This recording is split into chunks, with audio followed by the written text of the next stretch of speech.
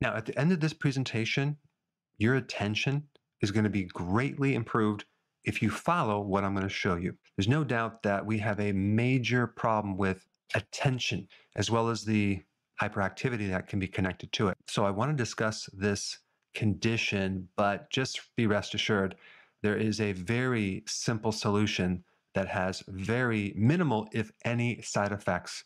And I think the only problem that people will have is how do you come off your medication with the help of your doctor, of course, and how do you make that transition? Well, you're just going to have to do it gradually with supervision so you could eventually come off. But the diagnosis using the Diagnostic and Statistical Manual of Mental Disorders, which is a little bit outdated, but it's almost the same as how they diagnose it now, is just becoming a big problem because you get a label and a prescription, okay? And then what is the long-term effect? Do you eventually come off this medication? What are the side effects when you come off? Is it addictive? These are all things that are not worked out. Now, living in an environment with sensory overload, mainly this thing right here, every 5 seconds you're getting text messages. So our society is training us to have less and less attention units with all the different stimuli that are around us. So it's how do we get more attention? How do we get more done? I want to discuss that. But let me first entertain you by going through how they diagnose this. It's completely arbitrary. There's no blood tests. It's all subjective. Here we go. Attention deficit disorder, hyperactivity disorder. There's 2 sections, one for inattention and the other is for hyperactivity. I'm going to go through both. So if you have 6 or more of these, you're diagnosed. Often fails to give close attention to detail or makes careless mistakes. Okay, I could think I have that. B, often has difficulty sustaining attention in task or playing activities. Okay. C, often does not seem to listen when spoken to directly. All right, next one, often does not follow through on instructions and fails to finish schoolwork, chores, duties in the workplace. Which one of you have that one? All right, next one, often has difficulty organizing tasks and activities. Now, for me, this is why I hire people to do that part because generally I am not very organized. All right, next one, often avoids, dislikes, or is reluctant to engage in tasks that require sustained mental effort, such as schoolwork or homework. Next one, often loses things necessary for tasks or activities, toys, school assignments, pencils, books, tools. Your dog ate your homework, right? Which is a legitimate excuse. All right, next one is often easily distracted by extraneous stimuli. Okay? Often forgetful in daily activities. I mean, who does not have virtually all of these? Now, the next one involves hyperactivity, often fidgets with hands or feet or squirms in seat. I do that all day long. Often leaves seat in classroom or in other situations. Often runs about or climbs successfully in situations. What if the person has a lot of energy? Next one, often has difficulty playing or engaging in leisure activities quietly. I guess if we play, we need to be quiet when we're playing. I mean, that is ridiculous. Next one is often on the go and often acts as if driven by a motor. Wow, that's interesting. Often talks excessively. So in other words, we should play quietly, don't talk too much, don't seem to have too much energy, make sure you don't climb on anything. Now, I just have to show you 2 other things that are if you want to be entertained today from this book. Page 736, it says, adverse effects of medication not otherwise specified, and I guess the code is 995.2. This category is available for optional use by clinicians to code side effects of medication when these adverse effects become the main focus of attention. So if I understand this correctly, if the patient focuses too much on the adverse effects, then we can throw this code in there. Now, look at this other one right here. This diagnosis is V15-81, noncompliance with treatment. Okay. The reasons for noncompliance may include discomfort resulting from treatment, like side effects, expense of treatment, decisions based on personal value judgments, or religious or cultural beliefs about the advantages and disadvantages of proposed treatment. All right, so whether you're diagnosed or not and you want to increase your attention, your attention span, realize that ADD or ADHD has nothing to do with someone's intelligence, okay? We're talking about attention, a lack of attention and hyperactivity in some cases. Intelligence is something completely different. There are people that are not intelligent that have this, but it's very difficult to even find the definition of intelligence. If you try to look it up, I guess the medical professionals just don't agree on what it is. Some people will relate it to the grades you get in school or how well you memorize things. Well, to me, that's not necessarily intelligence. I mean, intelligent people might be able to memorize very well, but people that can't memorize are also intelligent. So I think if we want to define intelligence, we have to look at the opposite of intelligence, which is stupidity. Okay. What is that? That's lack of reasoning, lack of knowledge, unawareness, lack of judgment.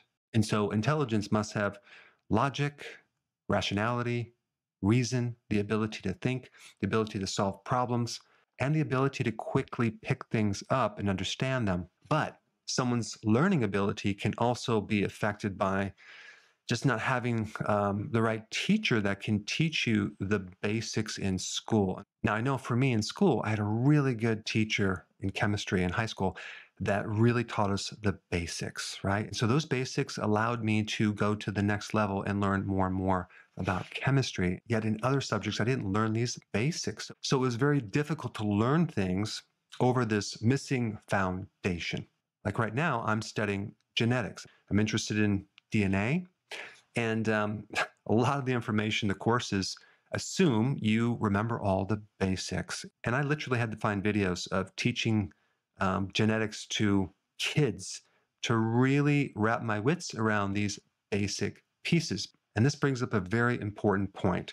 If a child is in school and they're not really taught these basics and they're trying to learn high level things, you talk about confusion and a lack of attention because you had no foundation. So everything is a confusion. So unfortunately, I think a lot of kids are just diagnosed with this disorder when in fact, what they really need is better study skills. They need to learn how to learn. Now, there is a physical component to this, okay, in your brain. They don't know this for sure, but there's some relationship between the frontal cortex and your ability to concentrate. There's also a relationship between another part of the brain called the hippocampus and your ability to focus and concentrate, which is in the category of cognitive functions. Now, what's interesting about the brain is it's only 2% of your body weight, but takes up 20% of your body's energy and calories. It's an energy hog. Out of all the different organs, it hogs the most energy. And out of all the organs, it is the fattiest tissue. 60% of the brain is composed of fat, which is interesting. Now, one important thing you need to know about attention, okay, is that it takes a lot of energy in the brain to hold your attention because it's not just holding your attention, it's filtering out distractions and sensory stimulus, things like that. And so if your brain is tired, okay, you're not going to be able to filter out things as much. You're not going to be able to concentrate for a long period of time. So I think a big part of this problem relates to energy in the brain. You've probably been taught that the brain only runs on glucose. And this is a total lie because you can run your body on ketones. In fact, you can run your body on 75% ketones with only 25% glucose. And that 25% can come from fat, protein, or even ketones. In other words, you don't need any carbohydrates or glucose for that 25% energy. So running your brain on ketones can instantly give you a tremendous amount of energy. And on top of that, ketones are more efficient. And the way to feed your brain ketones is to just lower your carbohydrates. And then your body will start oxidizing fat. And then from that, you'll get ketones. And ketones release less waste in the brain.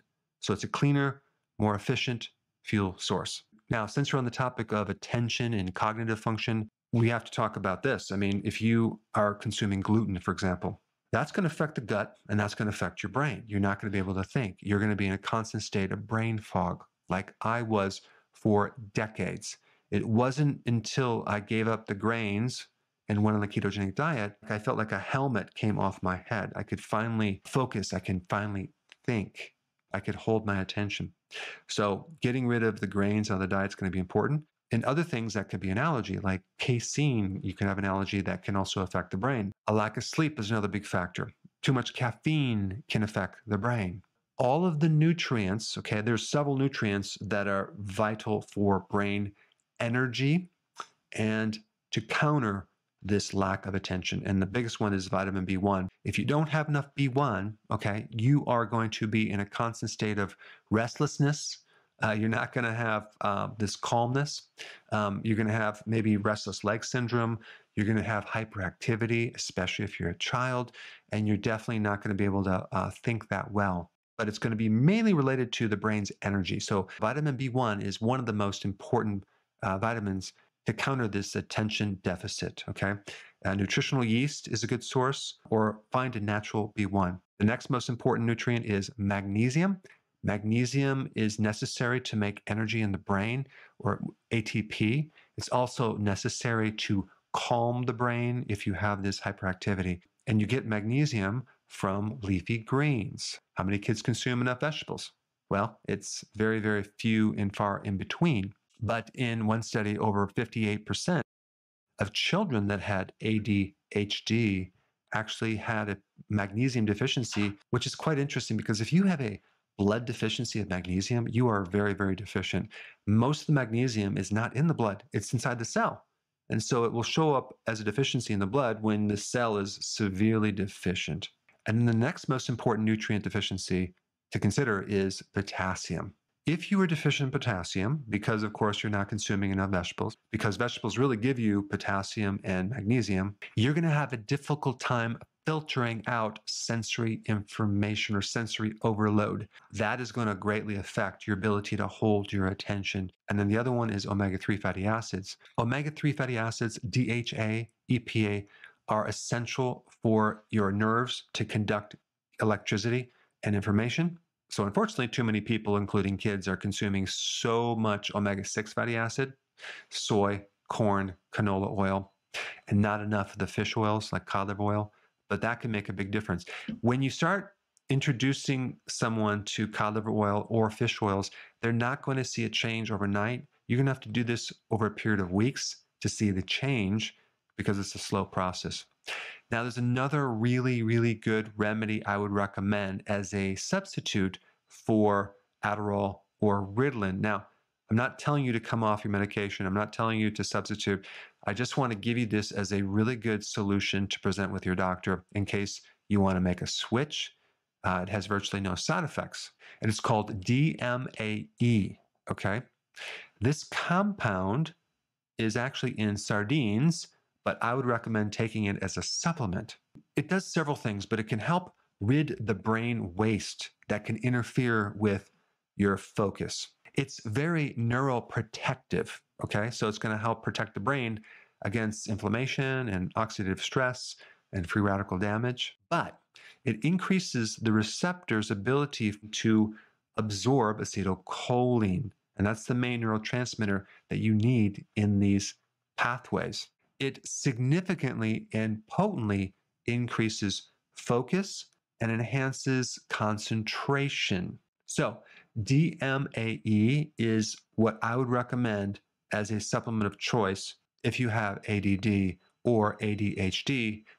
Now, you're probably also going to notice you're going to sleep a little bit better, and your vision might be a little bit better because it actually gets rid of certain waste that can interfere with your retina, which is an extension of your brain. Okay, number 2, get on the ketogenic diet, do intermittent fasting if you haven't already done that before. And then B1, magnesium, potassium, okay, and omega-3 fatty acids. You can get your magnesium and your potassium from leafy greens in larger quantities. And the next most important video for you to watch would be on how to get started on the healthy version of the ketogenic diet with intermittent fasting. I put that video up right here. Check it out.